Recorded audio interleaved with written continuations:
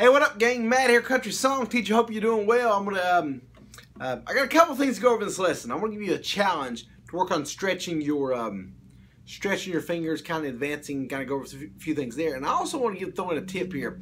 I bought this guitar. It's a Washburn 1980 Washburn D15. Gorgeous looking guitar.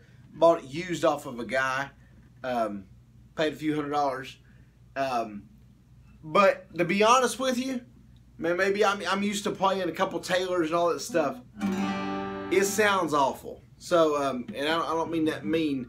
I just say that to say, and I tell this people all the time, a lot of you guys can actually play decent. It's just your equipment's no good.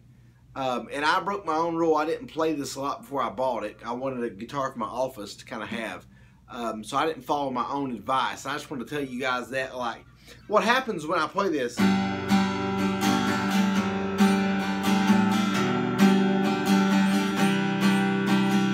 It muffles the chords. So it's got new strings, looks the part and all that stuff. But again, compared to my other Washburn, my Taylor 614 CE, my Taylor GS Mini, it really, it doesn't, like if I'm going,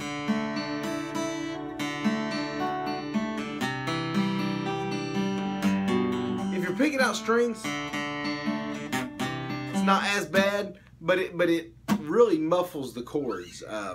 So if you might be using a cheap guitar out there, and just want to let you know that. Like, but now to the lesson here. That advice is for free. I don't even charge you for that. Okay, what I'm going to do with this exercise is play a regular G chord. So lock in the two bottom strings of the 3rd fret, 5th and 6th.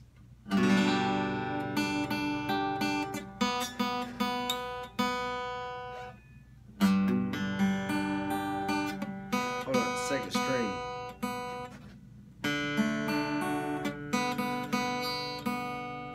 I'm awful still.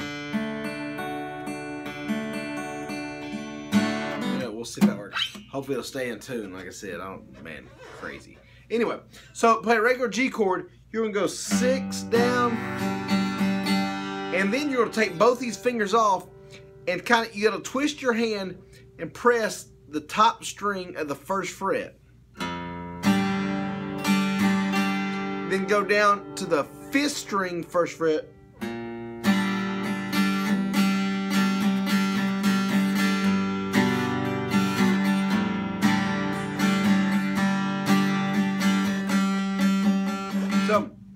So let me give you a close-up here. Here's what you're going to do. 6 down, 6 down, and then go over to this top string, then one string down, same fret, 5th. And then you're going to put both of these, you're going to put your 1st and 2nd finger on the 5th string, 2nd and 3rd fret, and then go.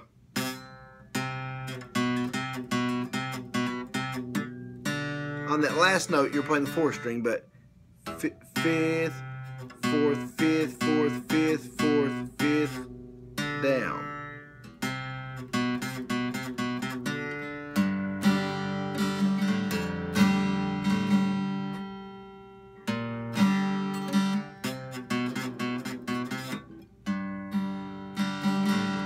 Now, if you know what song that is, comment below. I can remember hearing it, but I forget exactly what it is.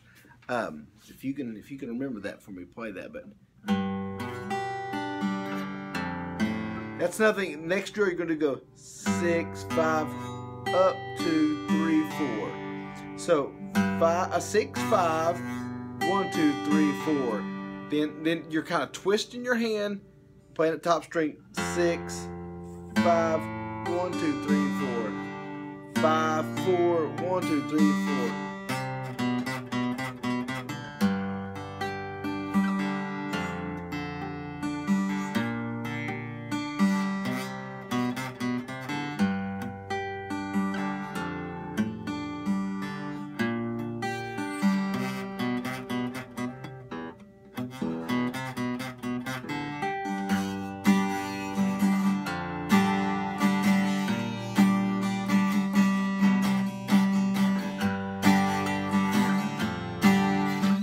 recommend too is if you're a beginner, if you notice, the frets get closer together as you move down the guitar.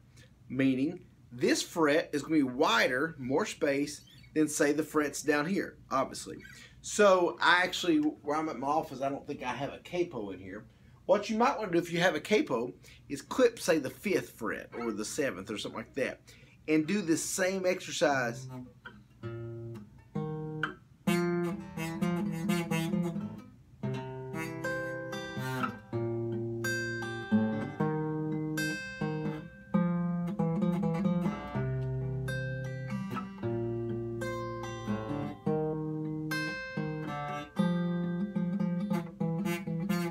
Because it's going to be a little less of a stretch, and then move the capo down and do it there, and capo down and so forth until you finally totally remove the capo, and you can really work on that.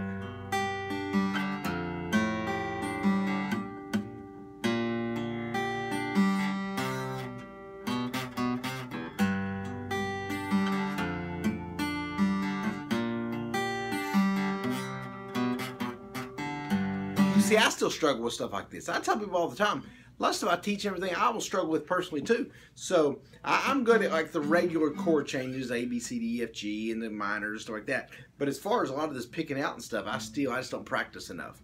2 kids, 2 jobs, 2 wives. I always use that joke. That's a joke. But you might want to try a pick. Also try maybe without a pick to work on playing with your fingers. Here you go.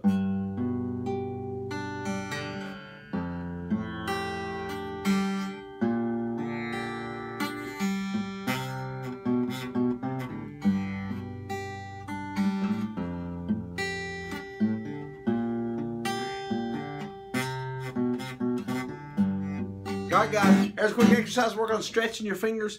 And as much as stretching your fingers, it works on, a lot of times with the guitar, certain chords, you have to spin your hand and wrist around and get a different angle. So rather than just doing this with the same angle, you learn to twist and turn, that kind of thing. So anyway, check out a lot easier lessons, a lot better lessons, higher quality. I'm not stuttering around, I'm not trying to tune, I'm not dogging guitars, all that at CountrySongTeacher.com.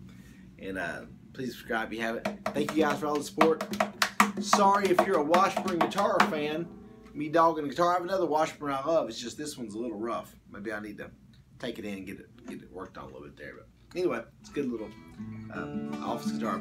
God bless you. Hey, Snapchat, Guitar Teacher 44. If you're on Snapchat, go add me right now, Guitar Teacher 44. Holla.